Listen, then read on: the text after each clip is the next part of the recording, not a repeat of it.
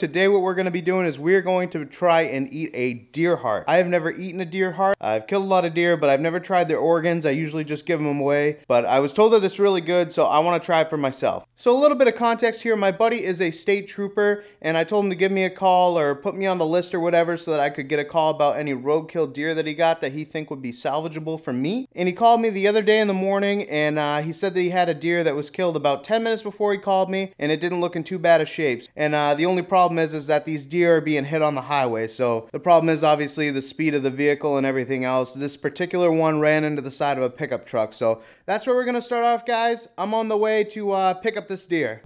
All right, guys, pulled over. I found the deer.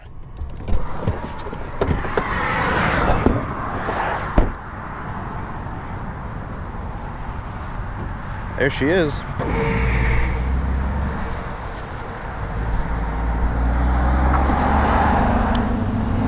Looks like a small doe.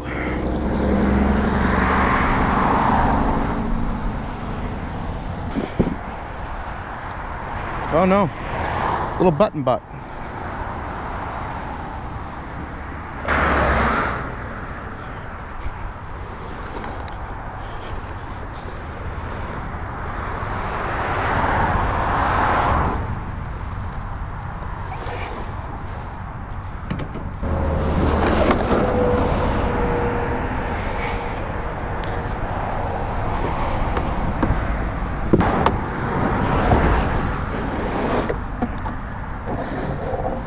I'm gonna wait for him to give me the tag and then we'll get back to the house. Alrighty guys, got the deer out of the truck and back to the house. We're gonna start skinning him and getting that meat cooled off and breaking down all the useful quarters that aren't destroyed from the accident. He did hit a truck in the side of the truck like head on, so I don't think we're gonna be able to get much off the neck and possibly those front quarters. But we're gonna get what we can off of him. It's a lot better than seeing him go to a bird or to a coyote or something like that. So we will get whatever's useful off the deer. But we do have to start breaking this deer down because it is about 70 degrees out here today and we don't want him to go bad. So I'm gonna get to that and I'll show you guys once he's all broken down and cleaned up. It is now the next day, guys, and I was able to get about 3 gallon-sized bags of meat. It had what looked like a good amount of meat, but when I got inside, a lot of it was really bloodied up and everything, so didn't get too much off of it, but hey, it's a lot better than seeing it go to total waste. I mean, they were just gonna sit on the side of the highway like many of the rest of them and just go to the coyotes and the birds totally. So we did get some meat off of them. I'll show you that here in a second. And I got it quartered out and skinned down and everything, the silver skin, at least to the point that I like it off of it. And now we're just going to be packaging it up, slicing it and everything like that. We're also going to be cooking that heart. That's the main point of this video. I've never had it before. I think it's going to be good. I've been told it's good. I got a little recipe from a buddy, something real simple, real easy to make. So we'll give it a shot here and see how it goes. Alright guys, we are going to start with these back straps. As you can see, pretty much all cleaned up for the most part. All I'm going to do is actually just package these pretty much whole. I don't see much of a need to cut them into slices for what I want, because usually I'll just slice them up, or it just gives more options if you put them in there as a whole, and also they fit in the bag quite nice too. So got those all ready to go.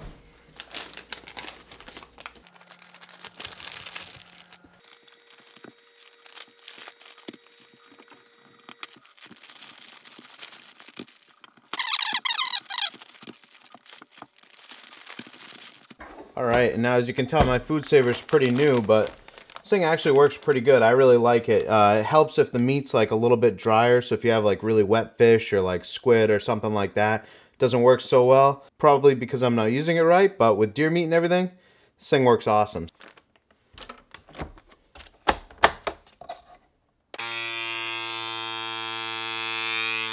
That's good stuff, guys. As you can see, it gets a really nice seal when doing like venison and steaks and stuff like that. It's just the fish that kind of gives me a tough time, but like I said, if I actually did it the right way, it probably would work a lot better. But anyways, yeah, there's one package right there. Back straps, way better than feeding the birds and the coyotes. Okay, next up, we have some steaks.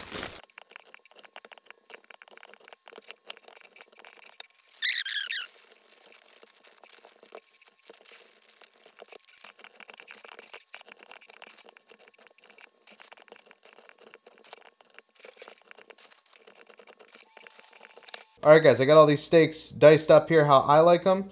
The nice thing about doing it on your own is that you can kind of prepare it how you want it and you know exactly how you're doing it. So whatever makes you happy with this, you know.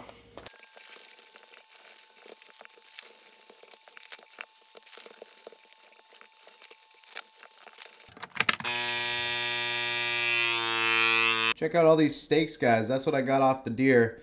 Obviously it's not as good as like deer season would be, where you get, you know, 43 to 50% yield off the animal, but hey, this is free meat for the freezer. It was a little bit of work, but all in all, I'm pretty happy with it. That's going to be a lot of good meals.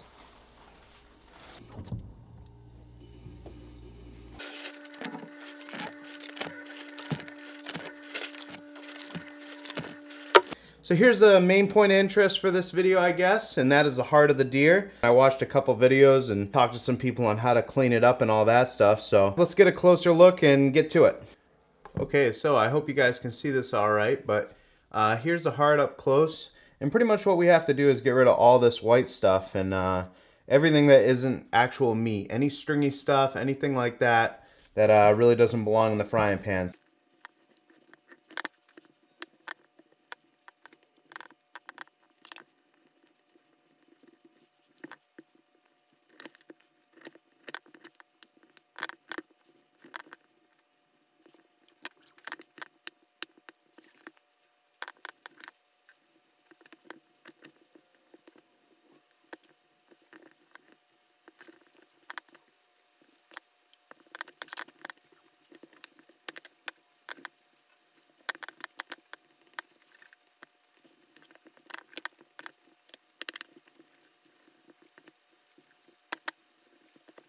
So I got it all cleaned up here. Looks pretty clean to me. I guess the key to that is just use a real sharp knife and work slow, because there was a lot of little stringy white stuff in there and I was told get rid of it. I guess maybe I should have thought of that with the turkey heart that I ate, but I don't know, the turkey heart must have had some of that stuff in there too, and it tasted fine. So now what we're going to do is we're going to grab a different cutting board and start preparing some onions, and then we're going to get this in the pan. This is going to cook super fast is what I'm told, so we're going to cook the onions for a little bit, simmer those down, and then add this in and go from there.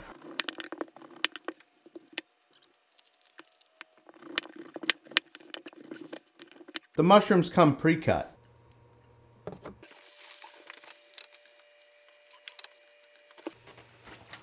Just waiting for those mushrooms and onions to start cooking up a bit, and I just want to say, this heart actually does look really good.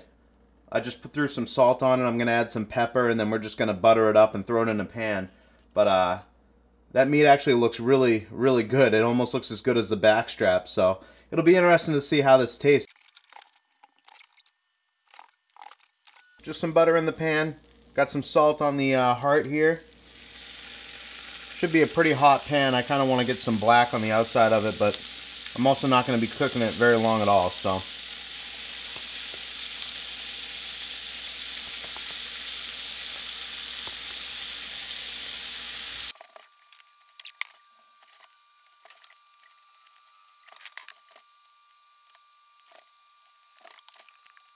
I'm just showing you this so that you can see the color that I cooked it to.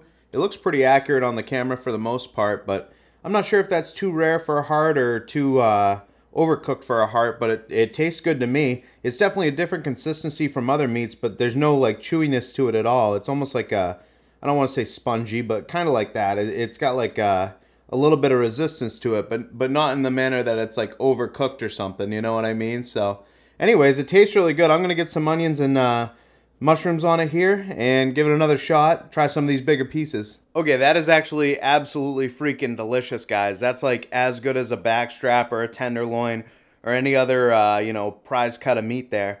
I'm really impressed with how it tastes actually. You can see the rare cuts of heart in there mixed in with the mushrooms and everything. I think I cooked it right. I could have undercooked it a little bit, but it doesn't bother me, so I'm pretty happy with it. I guess that's the joy of cooking it yourself. From a roadkill deer, we got a good amount of meat off it. I'm pretty happy. I've had some really good ones where it's like no damage was done to them at all, but when they come off the highway there, it's kind of expected to have, you know, some sort of damage, considering the cars and everything are going about 75, 80 miles an hour probably when they hit them. So Anyways, I'm glad that we were able to get some meat off this deer. I'm glad that we were able to try a deer heart. Hunting season's still about 4 months away, so we would have been waiting a little while on that. Anyways, guys, if you have the opportunity to try a deer heart, I know it's not everybody's thing, but if you do have the opportunity, I would highly suggest that you give it a shot. I thought it was pretty good.